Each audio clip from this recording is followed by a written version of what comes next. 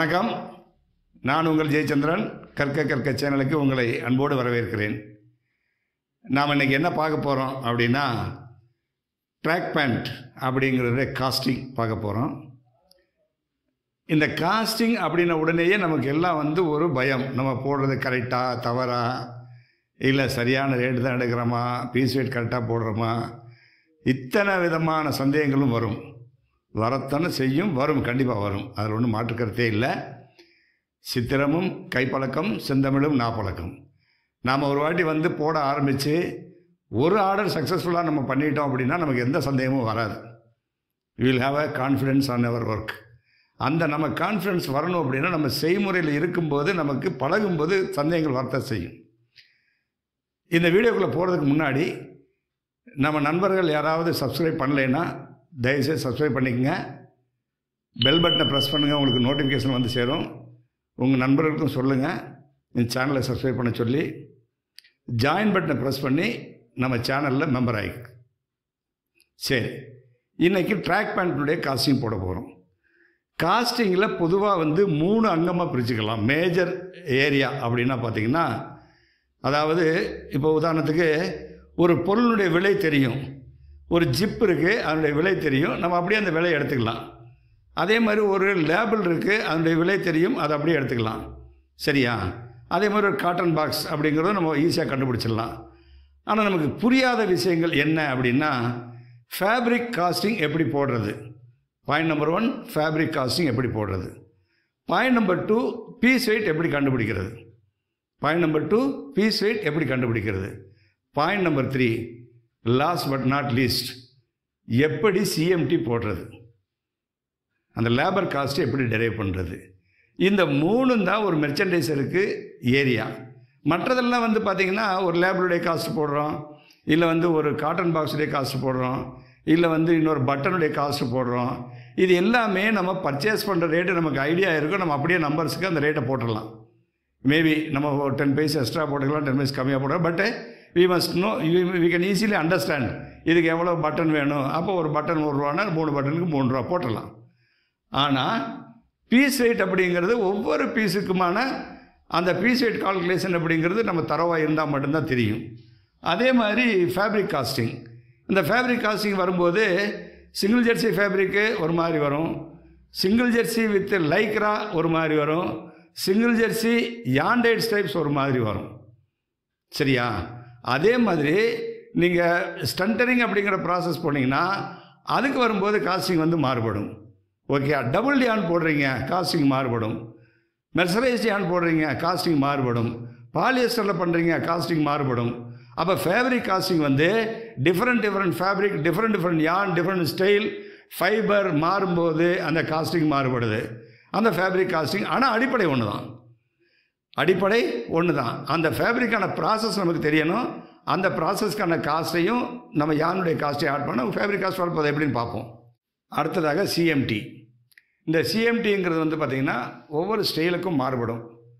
அதனுடைய length of the stitch, எத்தனை tailors நம்ம என்கேஜ் பண்ணுறோமோ அந்த டெய்லருடைய காஸ்ட்டு, ஒரு நாளைக்கு எத்தனை பீஸ் தப்பாங்க அப்படின்னு ஏற்கனவே நான் காஸ்டிங்கில் சொல்லியிருக்கேன். இன்றைக்கி அதை நம்ம சார்ட் அவுட் பண்ணி எப்படி இன்னும் நம்ம பார்ப்போம். இப்போ நம்ம பார்த்திங்கன்னா அப்போ 3 ஏரியா நம்ம கால்குலேட் பண்ணணும். ஒன்று பீஸ் வெயிட்டு, இன்னொன்று ஃபேப்ரிக் காஸ்டிங், அண்ட் சிஎம்டி. இந்த 3ஐயும் டிரைவ் பண்ணிட்டோம்னா நமக்கு மற்ற எல்லாம் நம்ம ப்ரொசீஜர் நம்ம போட்டுருவோம். இப்போ நம்ம பீஸ் வெயிட் எடுத்துக்கலாம். ஸோ பீஸ் வெயிட் எப்படி கால்குலேட் பண்ணுவோம் அப்படின்னா, இப்போ எல் சைஸுக்கு தான் பொதுவாக காஸ்டிங் போடுவோம். எஸ், எம், எல், எக்ஸ்எல் இருக்கும். அதில் காஸ்டிங் போட எல் சைஸுக்கு தான் போடுவோம். எல்லாத்தையும் ஆவரேஜ் எடுத்து போட வேண்டியதில்லை, ஒவ்வொரு பீஸுக்கும் போட வேண்டியதில்லை. ஆனால் எல் சைஸுக்கு நம்ம போடும்போது L சைஸோட measurement எழுதிக்கங்க.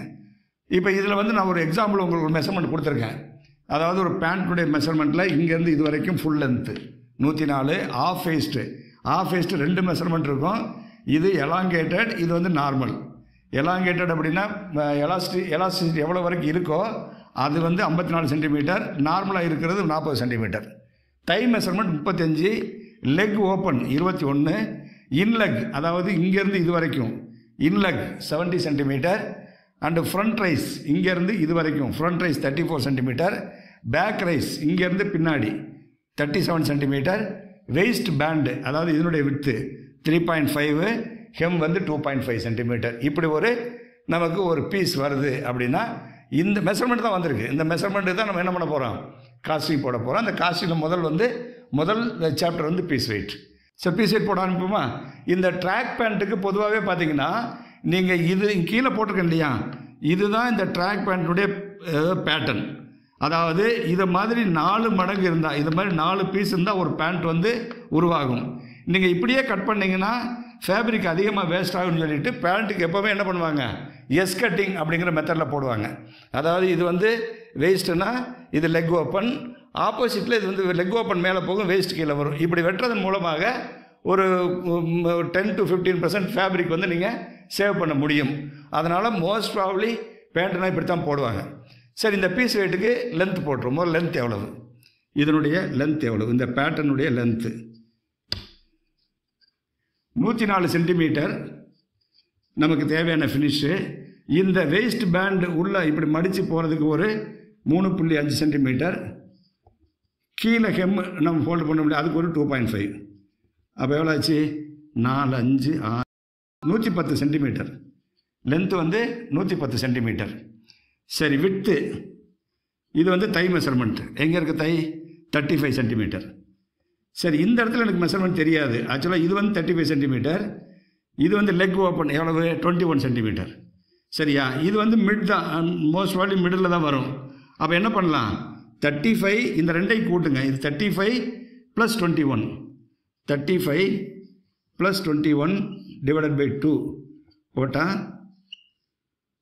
56 divided by 2 is equal to 28 centimetre வரும். இது எப்படின்னு புரிஞ்சுக்கிட்டீங்களா? மேலே லெக் ஓப்பன், இது தை மெஷர்மெண்ட்டு. இந்த இடத்துல எனக்கு மெஷர்மெண்ட் தெரியாது, இந்த இடத்துல எனக்கு மெஷர்மெண்ட் தெரியாது. அப்போ என்ன பண்ணுறோம், 35 21 கூட்டிட்டோம், கூட்டினா 56 வந்துச்சு. மிடில் தான் இருக்கும் மோஸ்ட்லி.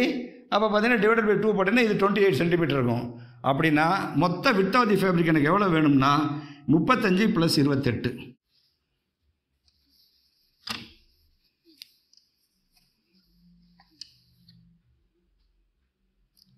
லென்த்து 104 + 3.5 வந்து வேஸ்ட் பேண்டு ப்ளஸ் 2.5 வந்து ஹெம்.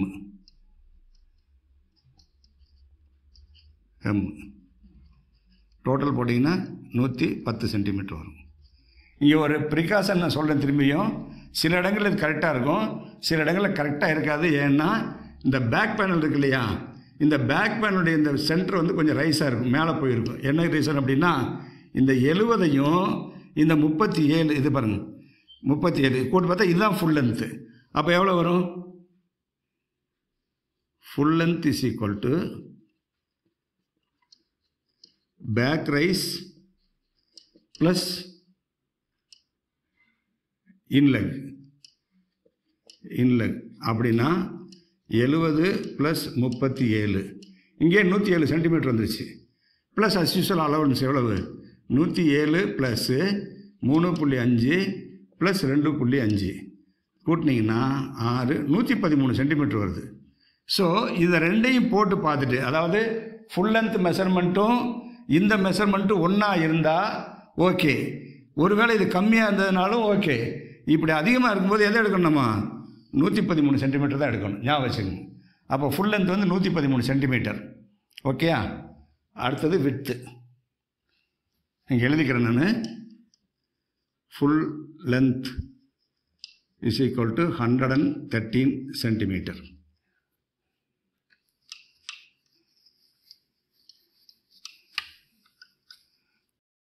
அதுக்கு அடுத்தது வந்து width of the fabric. width of the fabric தான் இங்கே ஏற்கனவே சொல்லியிருக்கேன். அதை நம்ம தினம் இந்த படம் இங்கே இருக்குது போட்டிருக்கேன்.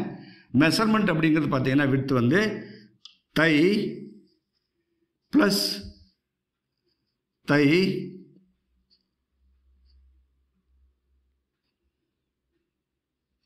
Plus leg open divided by 2. That means thigh plus 35 plus leg open divided by 2. 35 plus 56 divided by 2. 35 plus 28 is equal to 63 centimetre எனக்கு டியூபுலர் ஃபார்மில் வேணும். எவ்வளோ வேணும்? இந்த விட்த் வந்து எவ்வளோங்க? 63 சென்டிமீட்டர். எனக்கு டியூபுலர் ஃபார்மில் 63 சென்டிமீட்டர் வேணும். லென்த்து வந்து 113 சென்டிமீட்டர், விட்த்து வந்து 63 சென்டிமீட்டர் இன் டியூபுலர் ஃபார்ம் இருந்ததுன்னா நமக்கு இந்த பேண்ட்டுக்கான 2 பீஸு வரும். அதாவது 4 பீஸ் வந்துடும். சாரி, ஃப்ரண்ட்டில் 2 வரும், டியூபுலர் ஃபார்மில் பேக்கில் 2 வரும். இது 63 சென்டிமீட்டர் எஃபெக்டிவ் விட்த், அதாவது தேவையான எஃபெக்டிவ் பேட்டர்ன். இதோட seam allowance 63 plus seam allowance. Seam allowance எவ்வளவு? எத்தனை ஜாயிண்ட் இருக்குது? இங்கே ஒரு ஜாயிண்ட்டு, இங்கே 2 ஜாயிண்ட் இருக்குது. இதுக்கு 1 இதுக்கு 1, 3 4 ஜாயிண்ட்டு. அப்போ 63 plus 4 67 centimetre. 67 centimetre. Tubular form fabric வரதுனால சைடில் வந்து கத்திரி கடிக்கிறதுக்குன்னு சொல்லுவாங்க, அதுக்கு ஒரு 2 சென்டிமீட்டர் சேர்த்துக்குங்க. அப்போ 69 சென்டிமீட்டர் எடுத்துக்கோங்க. விட்த் ஆஃப் தி ஃபேப்ரிக் எவ்வளோ வரும்? 69 சென்டிமீட்டர். சரி, நம்ம piece wait போட்டலாமா? 113 centimetre length, 69 centimetre width of the fabric in tubular form. Piece wait calculate பண்ணிடலாம்.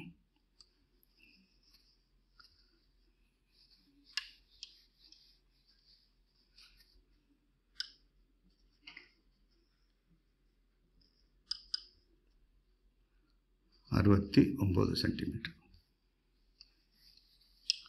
So GSM of the fabric 200 grams. GSM on the 200 grams. So piece weight is equal to length in centimeter, width in centimeter into 2 into GSM divided by 10,000. Length எவ்வளவு? 113. width எவ்வளவு? 69 into 2 into 200 divided by 10,000. 311.88. So 312 grams. Okay, 312 grams. இதுதான் இந்த பேண்ட்டுக்கான piece wait. இதில் ஒருவேளை வந்து packet இருந்ததுன்னா, inner packet இருந்ததுன்னா, அந்த பாக்கெட்டினுடைய மெஷர்மெண்ட்டுக்கு நீங்கள் ஃபேப்ரிக் ஆட் பண்ணிக்கணும். அந்த பாக்கெட்டினுடைய லென்த் எவ்வளவு, விட்த் எவ்வளவு, அது மாதிரி 2 பீஸ், ஒரு பாக்கெட்டுக்கு 2 பீஸ், 2 பக்கம் இருந்துச்சுன்னா 4 பீஸ். அந்த லென்த்தையும் விட்த்தையும் பார்த்துட்டு அந்த பாக்கெட் ஃபேப்ரிக் ஆட் பண்ணிக்கோங்க. சைடில் வந்து லைனிங் கொடுத்துருந்தாங்க அப்படின்னா அந்த ஃபேப்ரிக்கு நீங்கள் வந்து என்ன பண்ணுங்க, தனியாக ஆட் பண்ணிக்கணும். இது பேசிக்காக முதல்ல பார்ப்போம். பிறகு ஃபியூச்சரில் வந்து நம்ம வேறு என்ன டஃப் ஸ்டைல் எடுத்து பார்த்துக்கலாம். ஓகே, சரி. This is the piece wait calculation. Piece wait வந்து நம்ம 312 கிராம் அப்படின்னு டிரைவ் பண்ணியிருக்கோம். நம்ம அடுத்த வீடியோவில் நம்ம என்ன பார்ப்போம்? பீஸ் வெயிட்டுக்கு அடுத்து என்ன பார்த்துருக்கோம், அதாவது என்ன பார்க்கணும்? ஃபேப்ரிக் காஸ்டிங் பார்க்கணும். அதுக்கு பிறகு என்ன பண்ணணும்? காஸ்டிங் போடுறதுக்கு முன்னாடி சிஎம்டி எவ்வளோ வருதுன்னு டிரைவ் பண்ணிக்கணும். அதாவது இதுக்கு ஸ்டிச்சிங் சார்ஜஸ் எவ்வளோ வருது அப்படின்னு டிரைவ் பண்ணிக்கணும். இந்த ஒன்று ஸ்டெப் பை ஸ்டெப்பாக போவோம். இன்றைக்கி பீஸ் வெயிட்டோடு முடிச்சுக்குவோம்.